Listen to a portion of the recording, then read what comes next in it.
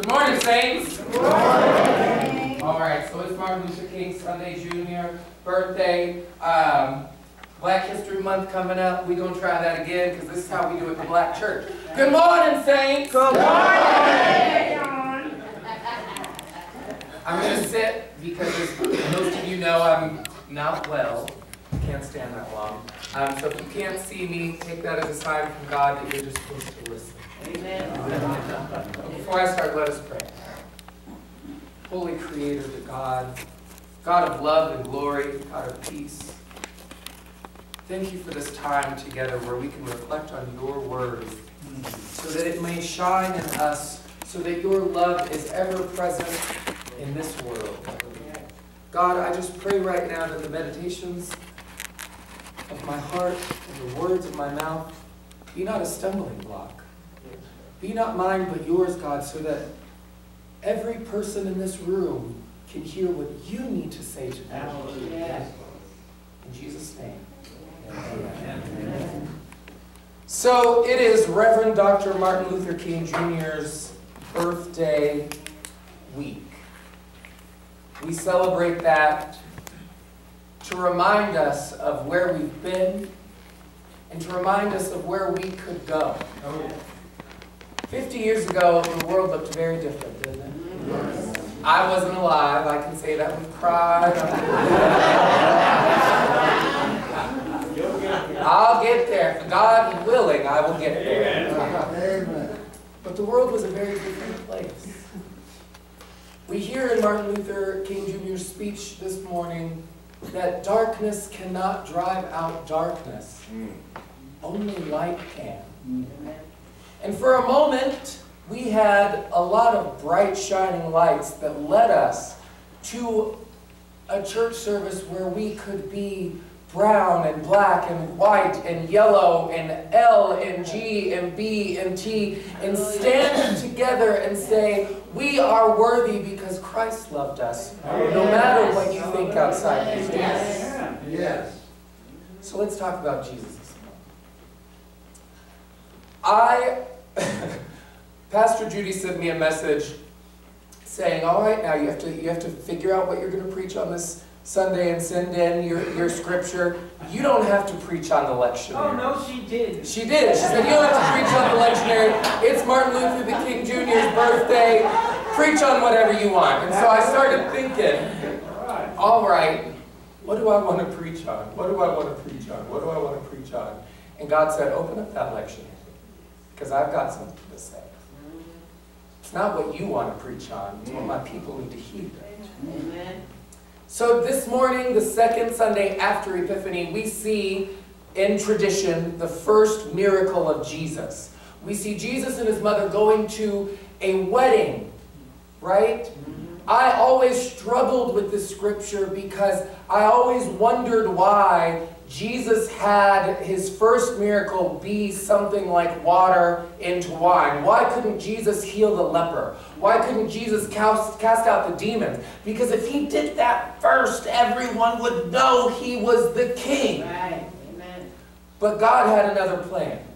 See, most people believe that the wedding in Cana was John's wedding, his cousin's, right? And in reading the scripture this week, there was something that stuck out to me that I really, really responded to as a sassy gay black man in America. Yeah. So we see the wedding, and the first thing we see is Mary coming up to Jesus and saying, we're out of wine. And Jesus, just like I would have done, kind of cops an attitude. He said, what does that have to do with me? Now, you have to realize that if this was John's wedding, we don't know that it was, but most scholars believe it. If this was John's wedding and they ran out of wine, it would have forever disgraced the family. It would have taken their name down in social ranking, right? And Mary, without missing a beat, just like my mother, she doesn't say anything to Jesus. She says to the servants, y'all do what he tells you. Because she knows that he is going to obey the calling that he has been called to. And he says to her, this is not my hour. She says, you better make it your hour. does. And there are these great big stone jars. Now these jars are important for a few reasons, right? First, they are purification jars. In ancient Hebrew Jewish times, you had to be purified to do anything, to eat dinner.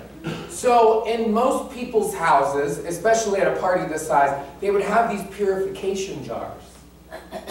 And you would wash yourself before you entered the house. You would wash yourself before you ate food. You would wash your dishes in the jars so that you could purify, so that you could actually commune with God. It was no coincidence that Jesus chose these jars. He could have said, go out to the well with this cup. But he chose the jars of purification because the Bible, especially in the New Testament, it loves the theme that as it was in the beginning, it shall be again. And what is the writer here foreshadowing with the wine? Jesus' first miracle, turning water into wine, what was his last act? Communion. And what does communion symbolize? This is the blood of Jesus. The blood of Jesus to purify us all. And Jesus turned that water into wine and said, take it to the chief steward. That's important. He didn't say take it to a steward. He said to the top. Now the steward was in charge of making sure that the household, the community, the temple, whatever he was in charge of, was running at peak capacity. And he tasted the wine, and what does he say? Most people save the best for, serve the best at the front because people won't know the difference, but you have saved the best for last.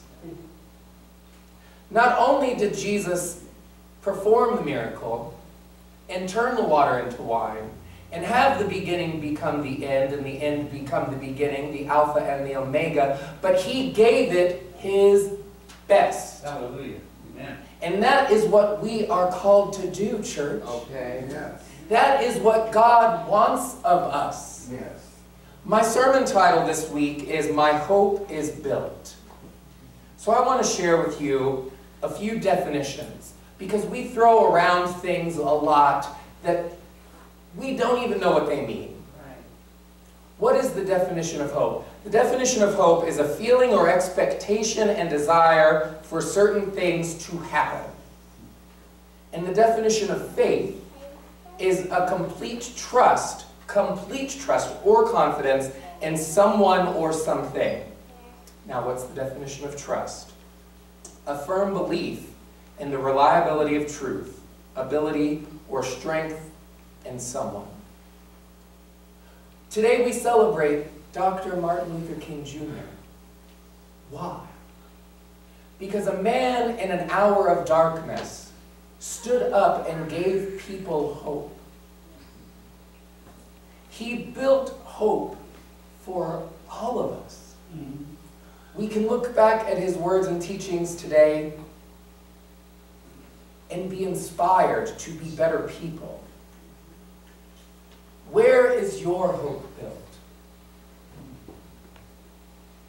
What feeling do you have or desire do you have? What expectation do you have for what's going to happen in your life? See, God promised us a lot of stuff in the Bible, didn't he? God said, I know the plans I have for you. Plans to prosper you and not to harm you. God said, be strong and courageous. Do not be terrified or discouraged, for I am your Lord, and I am with you wherever you may go. Amen. Now the thing about that is that we have to take a step back and think about who we are. And then we have to think about who is God to you. Is God just the person you call on when things are bad? Are you angry with God? Are you joyful with God? Oh, yeah. Do you call on God in times of praise and wonder? Now, the thing about all of those statements is none of them are wrong. Who God is to you is directly correlated to where your hope is being built. Because God built you with a purpose. God set you on this planet with a purpose. God said, not only am I going to give you a purpose, but you are going to be a part of my body. And without you, without one part, the whole thing falls down. It does not work. So you have to figure out what your part is. And you have to stay in your lane. And that's where we don't like it. Some of us want to be an eye when we're really a fingernail. But the fingernails dig the dirt. They plant the seed. You have to realize that God's plan for you is to prosper you. And when you stay in your lane and you commune with God and you know who God is to you, whether other people believe that that relationship is right or wrong, that God is going to set you on fire the way that this world needs to see that light. Amen. Amen. The second question you need to ask is, who are you to God? God chose you. God created you. God gave you gifts. God gave you breath. You are here as a part of the body. See, we like to canonize people. We like to turn people into saints. We like to make them greater than they are. Martin Luther King Jr. was not a saint. He was not able to do anything that you are not able to do. In the same way that the Word of God, the Bible, is not the Word of God. God uses these things to be the Word of God to you. You know, some of us can read the Bible and say, oh, God spoke to me so deeply in this passage. And other people will read the Bible and be like, this is just some old words. I don't get it. The church is not the house of God. You are the house of God. You are the house of God. And when you start building your hope, your expectation, your feeling, your love for who God is to you, and you set yourself in your lane, God will use you and you will never look back.